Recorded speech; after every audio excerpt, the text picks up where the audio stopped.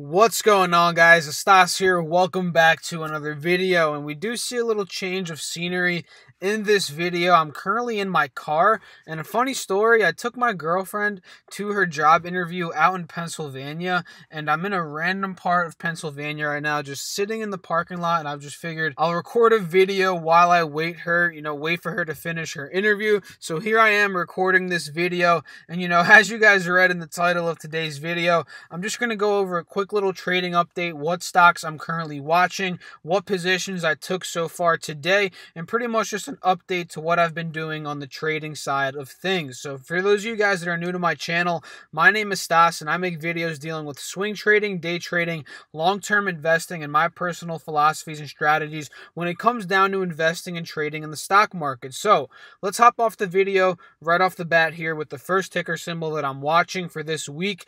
It's BAK. And for those of you guys that watched my swing trading scanner video, I actually found this particular stock using that scanner from that video. So I ran the scanner, looked at a bunch of different stocks, and I picked out BAK because it fits my personal criteria in terms of my swing trading strategy.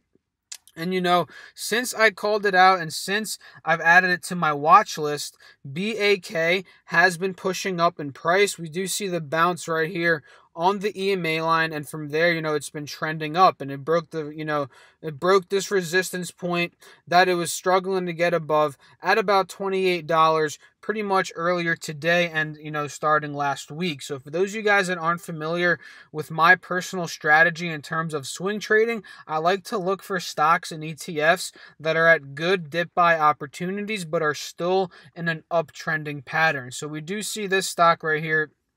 It topped off here at $32, just judging off this 180-day chart, and we see it hit lows of about $21, so it took a big dip in price, and from there, instead of it downtrending, meaning it getting rejected by the EMA line acting as a support level, as well as the SMA indicators, it started to push up, it broke above the EMA line, and from when it bottomed out at about $21, it started to push up, it started to trend up from here. As we notice, it broke above the EMA line. The EMA line started to point up and then broke above the 50-day SMA indicator.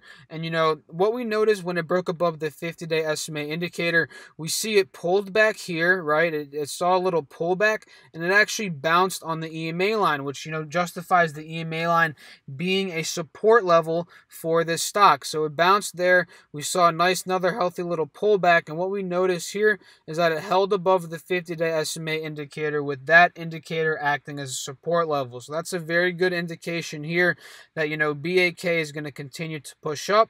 And what we noticed from there, guys, that's exactly what it ended up doing. It started to push up more, nice consolidation here, and another little push up now, making a higher high. And I'm going to be watching this one very closely for the rest of this week. Now to quickly talk about run, I actually cut my losses on this particular position. We noticed that it's not really uptrending anymore. It has not confirmed the bounce here at about $14.50. Instead, it got rejected by the EMA line, and now it's pushing down. And maybe we'll see a bounce on the 180-day SMA indicator and get in at a better entry point. But for now, this one is downtrending in price, and I'm not going to be trading this one anymore until it confirms another bounce point. And let's say it does bounce at the 180, maybe that would be a better entry point there, and we can ride it back up to the $14 to $15 price point. But for now, I cut my losses on this stock, and I'm going to be waiting for a better entry point. So now I'm still in this particular ETF. I've been holding it for a while now, guys. It's ticker symbol GUSH, and this is it's an inverse ETF. For those of you guys that don't know, its inverse is DRIP, and these two ETFs, they trade based upon XOP, which is an oil and gas based ETF. And pretty much how these ETFs work is whenever XOP is going up in price, GUSH is going up in price as well. So they pretty much follow the same chart in terms of the candlesticks and everything we see here. But whenever XOP is going down in price, DRIP is going up in price. So we're going to be playing, and I've been playing the bull ETF. right? Which, goes up in price as XOP is going up in price. And we're going to take a quick little look at that one. And I'm in this one at about $40, been holding for the past week or two, and I'm in with about $1,200, so not too crazy of a position here. And I still see value in this one as a longer term swing trade, and I do plan on swing trading this one through this week. Now, to quickly look at why I'm interested in trading Gush, if we look at the past 20-day 1-hour chart, we notice that it's been in this channel right here. Let me clear this drawing set for you guys so we can closely see what I'm talking about. So we see it's been trading in this channel here. And what we notice about this channel is that it's slowly pushing up in price. It's uptrending. The candlesticks are making higher highs and they're making higher lows. It's been very slow growth. It hasn't been like previous channels of this particular stock where we see it was growing at a quicker pace. This one's more, slow, but you can play the ins and outs if that's what you want to do. If you want to day trade this particular ETF, that's very doable with these patterns that we've been seeing in this ETF. But me, I'm a swing trader, so I like to hold it for about a week or two, and that's typically what I do with my swing trades for the most part. So we do see, like I said, it's been uptrending in price very slowly. We see lows of about 35 here. Here again, a dip below up to about 37. So we do see some lower or some higher low action here. We do see that, so it's very visible in terms of that, right? And what we notice now is that Gush has been consolidating nicely on top of this 50-day SMA indicator. And according to this channel, guys, according to these trend lines, if Gush does end up pushing up here, this channel is going to be confirmed again. It hasn't broken the channel. So what we're looking for in particular is that this starts to push up here into the 40s, into the 41s, for it to just pretty much continue the pattern that it's currently on. And, it's already up 5% today. It's been consolidating nicely for most of this day so far. So it is looking good in terms of Gush consolidating here and starting to slowly push up, up to the 41s, maybe 41.50 again like it did last week, or possibly even to the 42s. So that's why I see potential in Gush. Again, it's at a good dip buy opportunity in my personal opinion. And, I like looking for stocks and ETFs that are at good buy opportunities to trade. And that's what I do. So that is what I'm looking at in terms of Gush. So now to quickly talk about Facebook. This is the one that I've actually put money into today. I bought 4 shares of Facebook at about $170, and judging off of let's look at the 20-day 1-hour chart for Facebook. So we obviously know it dipped 20% from about 220 down to about lows of 175 initially, right?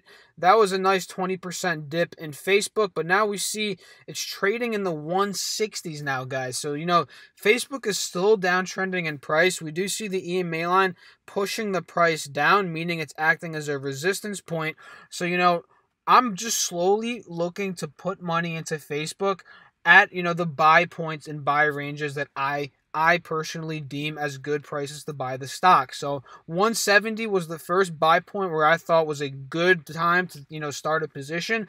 We were at the 175s. I was going to take a position there, but then we slowly started to see this morning in particular that it started to go down into the 170s. So I was like, okay, 170, that's a good buying opportunity in my personal opinion. So I bought 4 shares at about 170. I posted the screenshot on my Instagram, link down below in the description if you guys want to follow me there. And now, I'm just going to further buy shares as Facebook trends down into the 160s. And if it trends down to the 150s, I'm going to be buying shares, especially in the $150, price point range. So, right now, in with about $700, nothing crazy, slowly looking to add more shares into this particular position. And judging from the further charts of Facebook, we do see that this is the perfect stock for my particular criteria. Facebook, very good company, makes a ton of money, right?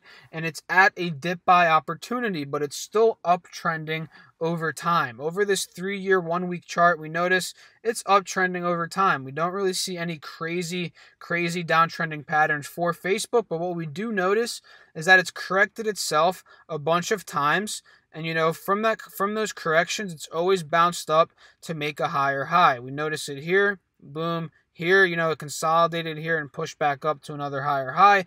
We saw the bigger correction a couple months back when it went back to the 150s. That was obviously a very big dip in the stock, and that could have been viewed as a good buying opportunity. But again, I personally missed out on that buying opportunity, which led to me taking a position here because I can't miss out on 2 buying opportunities on Facebook.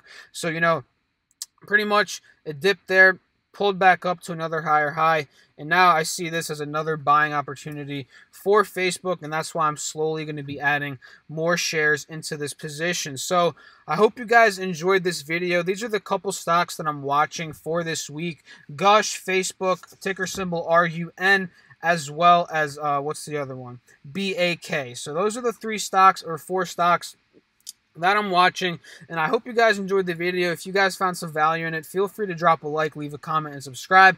Follow me on Instagram and Twitter down below in my description box. Both of those places I post my profits, updates to the channel, you know, trades I'm taking throughout the day, stock news, stocks I'm watching, and just a bunch of random stuff on those platforms. I would love to talk to you guys. Shoot me DMs, and you know, we can just get to know each other and talk more about the stock market. That's what we all love and enjoy, right? And again, make sure to do your own research when it comes down to investing and trading in the stock market. Do not buy or sell based off of my opinion or anybody else's opinion out there, because the whole goal of this channel and your goals should be focused around becoming a self-sufficient trader / investor, so you can become self-sufficient over time, guys. That's the whole point, you know, that I'm trying to, you know, ingrain in your guys' heads. So that's what I'm doing today, guys. Hope you guys found value in this video. I'll catch you in the next one. Peace.